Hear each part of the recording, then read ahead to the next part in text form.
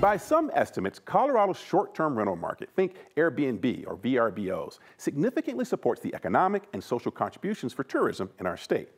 They support small businesses and offer diverse places to stay to visitors and residents alike. Hundreds of small businesses across Colorado provide services to this market. STR Linens is one of them. It focuses on bringing clean, hotel-quality linens into the short-term rental properties market. The startup was born out of the experience the founder had of spending too much time and effort dealing with laundry while cleaning her customers' homes. Katie Vidorfa realized a significant portion of her time when cleaning was dedicated to laundry, which impacted her productivity.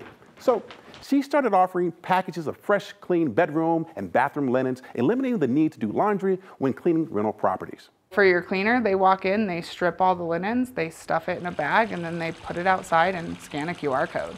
It is a very simple, very easy process to understand, and we take care of everything else in the back.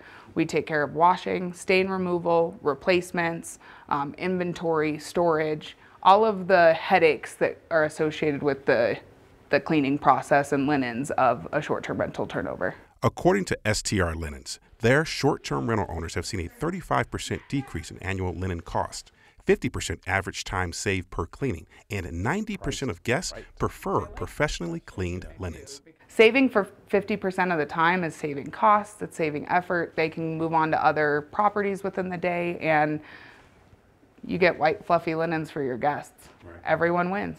Katie also says while running a small business is hard work, one particular challenge she and her industry peers face is proposed higher taxes and regulations on short-term rentals that do not fully consider the impact on small businesses. In 2022, short-term rentals reportedly generated $1.7 billion in visitor spending.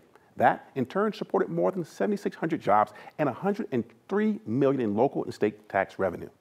And the market continues to grow. STR Linen plans to grow as well, locally and even nationally in the next several years, all while making a clean and positive impact in the community. That's your business brief for 9 News. I'm Ryan Frazier.